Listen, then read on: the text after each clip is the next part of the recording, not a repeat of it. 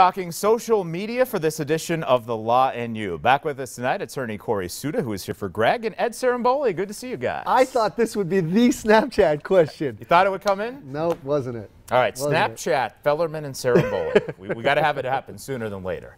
Our question tonight is from Tim in Freeland. Now, Tim says, I posted something nasty about my employer on Facebook. Can I be fired? Don't I have the right to free speech? I'm going to answer the question in reverse. Yes, you have the right to free speech, Tim, and yes, you can get fired for it.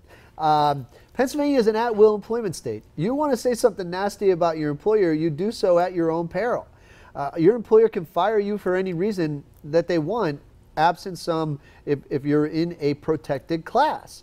It doesn't sound like you're in a protected class, and obviously if you're saying something nasty about your employer, if your employer chooses to fire you, they can. It doesn't mean, just because you have the right to speak your mind, doesn't mean that your employer, can't fire you for that, because you're disparaging your employer on social media. So, just think about it from your employer's perspective. Do they really want an employee that is going to be out there bashing them? So, I don't see any way around this for this guy, Corey. I think he's going to get fired. What do you think? Ed, I think you're right. This is a common misconception. The First Amendment protects a person against from freedom of speech for governmental infringement on that speech. It doesn't protect private entities. So if your employer is a private entity, you can get fired. You're going to get.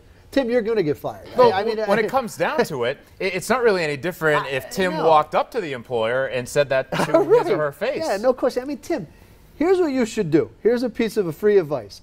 Go to your employer, tell your employer you did something stupid, you're very sorry, please don't fire me. Maybe that'll help. Could be a better idea. All right, if you need legal advice, these guys will point you in the right direction. We'll try. Results matter with attorneys Corey Suda and Ed Ciarimboli. Guys, thanks so much for being here. We'll see you there. Don't forget, PAHomepage.com and the Law and You hotline are always there for you.